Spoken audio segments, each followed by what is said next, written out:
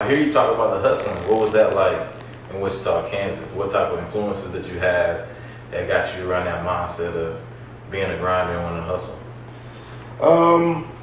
Having my family. I mean, that's the only way.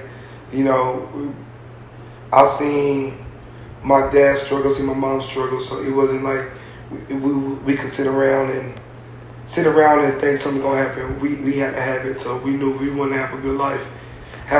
We would have to hustle or, you know, go to college, get a degree, you know, do different things. But I mean, that was our route, but we didn't finish that route. We found another route, and I feel like the route we got now, it was the best thing because we have our own time and we get to be there for our kids. So I would rather be there for my kids and have my own time than me having a great job and I'm stressing. Gotcha. I hear you talk about hustle. It's pretty interesting because when I hear about hustling and things of that nature, I don't know why, but it's something around music that pops up. You know, when I hear about hustling, not that all rappers or entertainers are hustlers in a sense, but when I hear that term hustle, that's one of the first things that kind of comes into mind with big influences. So that's why I brought up music earlier.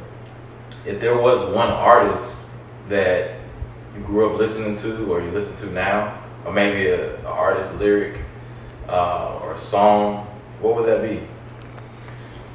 I mean, growing up, Lil Wayne was, at the time of my life, Lil Wayne was my favorite rapper. Tupac, growing up, was my dad. But me, with the life change that I have made, I mean, growing up, having businesses and different things, where I came from, Nipsey was a big part of me being in business and trying to make things happen of the lifestyle I am coming from. Have you ever tried to rap?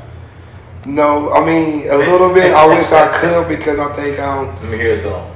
But no, I can't. I ain't no rapper, but I wish I could because music is a big part of me having success too. People don't realize music is the thing. It ain't.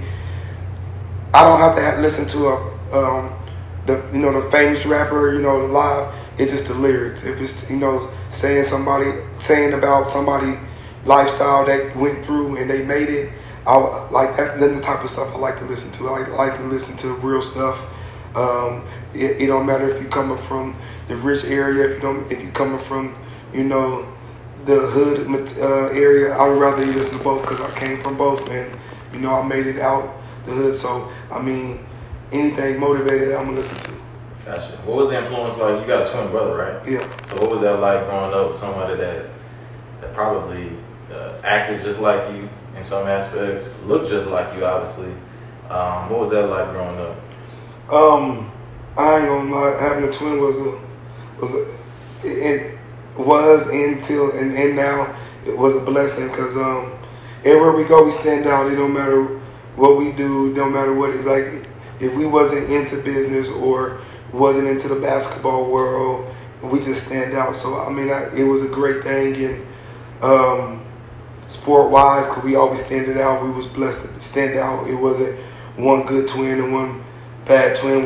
Everything we did, we was good at. So it was a great thing, and I love being twins right now. What's one of those memories that you had, like as a childhood, just being a twin that you often reflect on? Really just any funny moments, any embarrassing moments? We had taking each other girlfriends. I mean, we had stuff like that, switching and stuff like that. That was probably the best thing. The most memory when we got in trouble, we went to each other classes, and my daddy don't play around in school like that, so we got in trouble because that's one thing he didn't play with school, but that was the most thing that I can remember, switching classes, and they didn't know. So. That's crazy. So what happened? You get in trouble? Oh yeah, we got whooping for it. One thing my daddy, I told you, he don't care about nothing else but school. We represent him, and he don't play with school. Gotcha. So following, say, your middle school, high school career, did you play college ball? Yeah. What school did you go to? We went to Independence Community College. I played football and basketball first year. Decided not to go back to the second year. Kind of regret that. What was the reason behind that? Getting a great job when my daddy was at work. Where my daddy was at, and really just being spoiled and going through the JUCO life was kind of tough too.